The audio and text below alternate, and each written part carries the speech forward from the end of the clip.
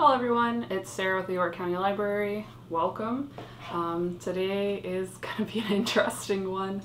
I am going to be taking a variety of different materials and making something that has been important in my life for a very, very long time. And that is a journal or notebook. Just somewhere where I can write or draw or express myself. So I thought I'd do a little story time. This right here is probably the earliest journal that I have. I want to say it's probably from first grade? I don't know, it's kind of beat up. There's the cover. There's a little drawing of somebody on a horse. But I still have it, and I think it's really important to have this because I can kind of look at this and then start looking at my other journals. So this and a couple of my other journals, they're pre-made. You go to the store, you can buy them. This one is a small sketchbook, and you can see that I just filled it with things that were important to me. There's not a lot of writing going on in this. There is a lot of just kind of gathering little bits and pieces of paper, maybe doing a collage, maybe doing art on Post-its and deciding to do that. And then of course sometimes I like to jazz up the cover of something. This is the first notebook that I kept while I was in my first year of college. But these are all pre-made. You can go to the store, you can buy something similar to these. When you fill up one, you can go and buy one that's pretty similar. But what I find really special about my collection of my personal journals are these that are made by my friends, primarily my friend Jess. So these are made by her. You can see the binding on the side.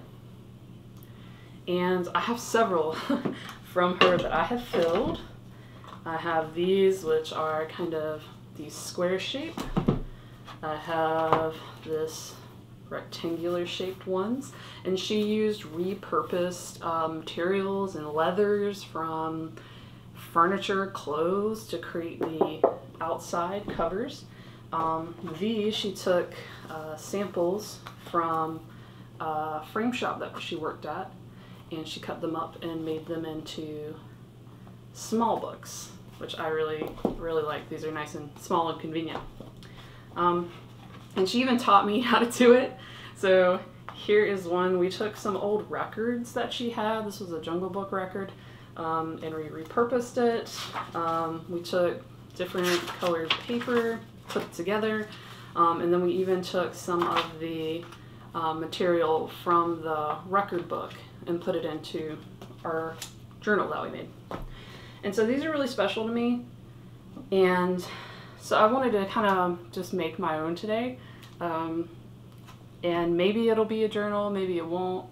Another thing this could be is a zine or just a small magazine-like publication where you talk about whatever you want to talk about. It can be a specific topic, it can just be random facts, it can just be day-to-day, it can be just drawing, it can be anything you want. So I haven't started. I have my materials in front of me.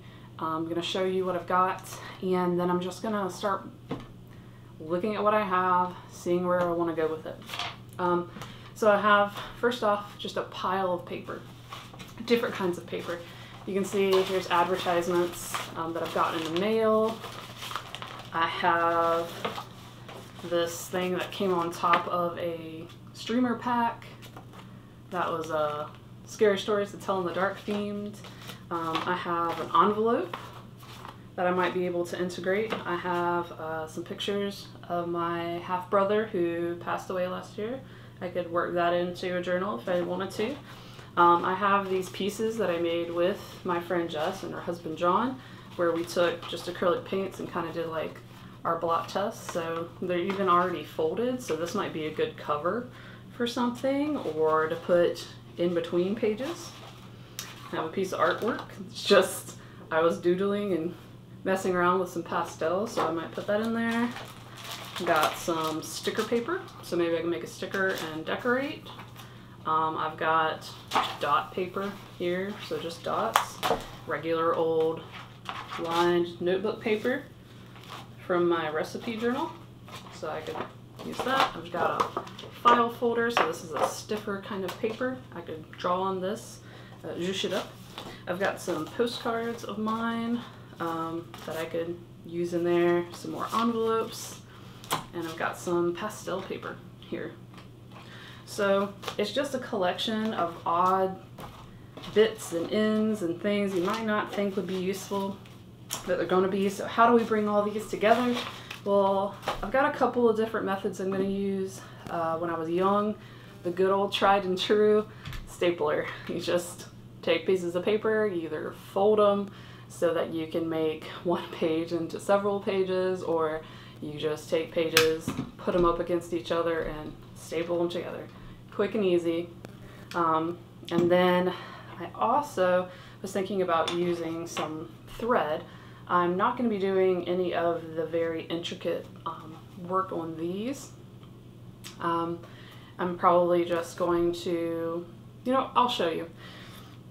But what I'm going to do is use something like this. This is it's kind of a pointed tipped tool that I specifically got when I was trying to do bookbinding. But instead of this, you could very carefully, of course, even if you're using this, you're very carefully using it. You could use like pin needles to kind of poke a hole through the pages on the crease so that you can put some yarn through or thread through. I'll probably just go ahead and choose that so I can demonstrate it on camera, because I think you know how you can staple things together. So I've got some scissors too to cut down my pages to size. I might cut them down before I put them together. I might cut them out after. So yeah, we've just got all of this here, and I'm just gonna get into it and try to make something. So come along for the ride. Okay, so I just wanted to talk through this first part. So I've gone through the stuff that I had and showed you in the beginning of the video, and I've kind of settled on some materials over here. I also went through some of my advertisements and got some things that just kind of remind me of summer and being at my grandma's house, foods that they grew that I just remember tasting the freshness of. So I've got some corn and some watermelon and some tomatoes. I also have some donuts, and I think there's a pie around here somewhere. Yeah, a piece of pie, because my grandparents like to spoil me with sweet things. Love them. I picked out this ink blot that I'm going to use as the cover, so this is going to be on the outside. I'm going to use this envelope on the inside as a little pocket that I can use.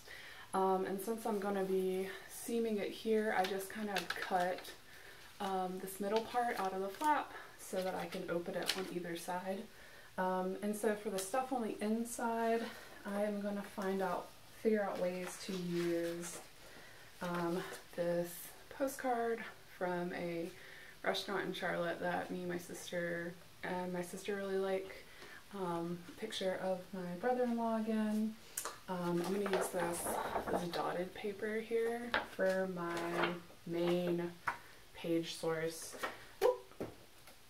I'm going to use that, which was the top of the flyer thing that I showed in the video, and just this for random bits. I might mark it up with some marker. And then all this leftover stuff is still going to stay with me, because I'm either going to use it in another journal project, or this kind of stuff from the mail is really good when you're just doing a painting project and need something to lay down to protect a surface. So I'm going to get into making it, so let's see what happens. Okay, so what I'm going to do is take all of the materials that I selected and start seeing how I want to bring them together. So I know what's going to be my cover. I know that I want this envelope next to the cover so that I can put odds and ends in it. And right now I'm going to take what I'm going to be using for my main paper, which is this dot paper. I'm deciding to go ahead and fold it so that I can fit it in the crease. And since it's too big, I'm going to make some marks on the inside pages so that I can cut them down to fit inside of the cover. You may do the opposite. You may have a cover that is too big and you might need to fit it to the pages. So with this extra bit here, I'm going to put some staples in the top and make it into a little notepad. So if I need it for anything while I'm making my journal, I can use it. And I encourage you to find use for your scraps as you go along. So I'm just going to fit those in. I'm going to continue to shape my pages by taking off the length on the side and making sure that they fit. And with these tiny pieces here that I cut off the side, I could use them for bookmarks. I could use them as tabs inside of my journal. Just get creative with what you've got.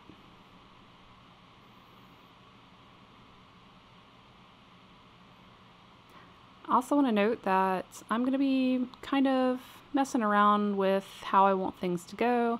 You have a lot of freedom in this. So I'm going to bring in some tape as well so I can use some of my pictures that I cut out to decorate. So I'm going to do a little bit of collage. There's some painting on the front cover. I am also going to do some drawing later on and sometimes mix all these things together. I'm going to write some words.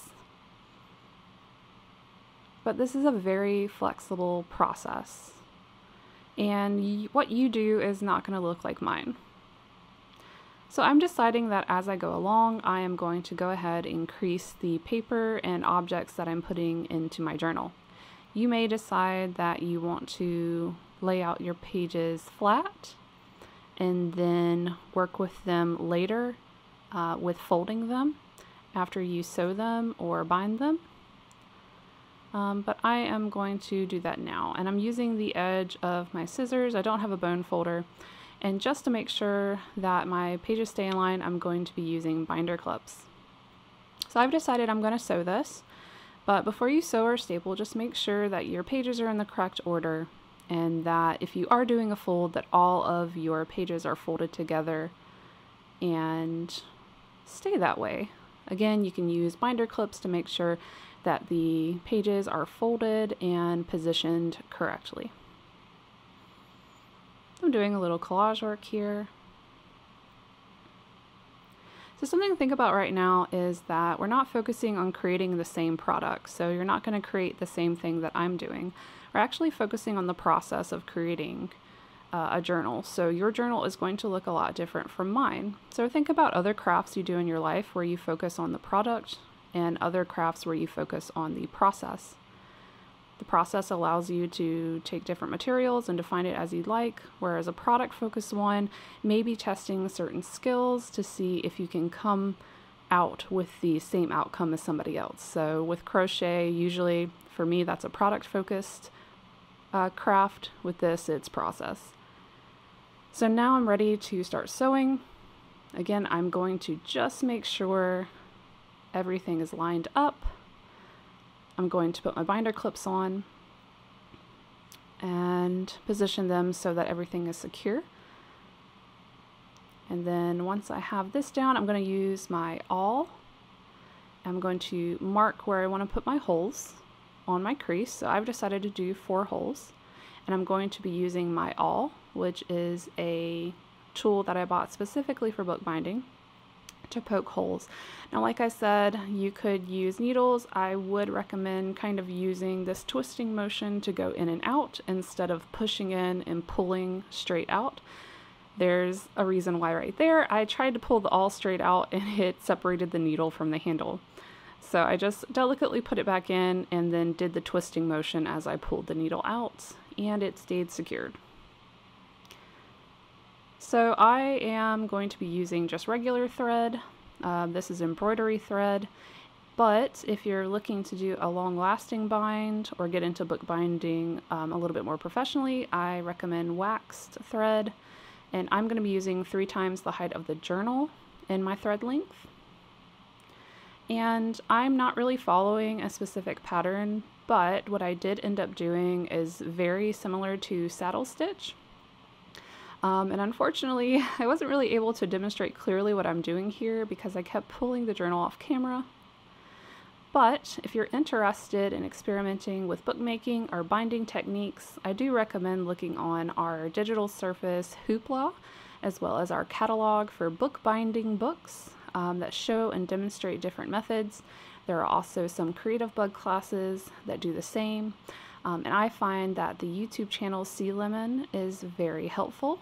If you have any resources that you use, please put them down in the comments below. And so if anyone's looking at this and is interested, they can check down there for more. And I will make sure to put any specific recommendations in the description. So please check those out if you're interested in doing bookmaking or any other bookbinding techniques. So I'm deciding to finish off what I'm doing here. I've tied it off and secured that in place. I am snipping the threads, and there is my inside and outside. So now that I'm done, I'm gonna use the scissors to flatten the edge. You could also use a bone folder, which is a tool that can be used for bookbinding. I am going to look through to preview and see if everything looks as I'd like it to look, and also get an idea of what I want to do on the inside. So I'm going to be adding some words, some doodles. I could add some more collage pieces if I'd like. So here I'm just putting and the symbol for pie. And as I'm adding stuff, I do want to note that right now my journal is very much not flat. It's not going to lie flat like a journal that you buy from the store. To help with that, you could sandwich them between very heavy books and put some weights on top and just leave it there until you have it at its desired flatness.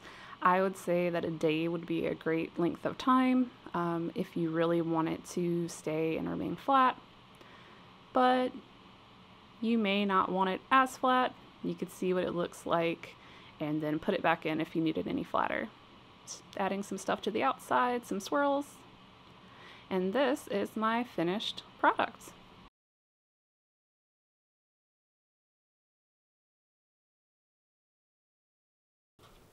Okay, and as you can see, the chaos is still around me, but this is what happens when you really get into it.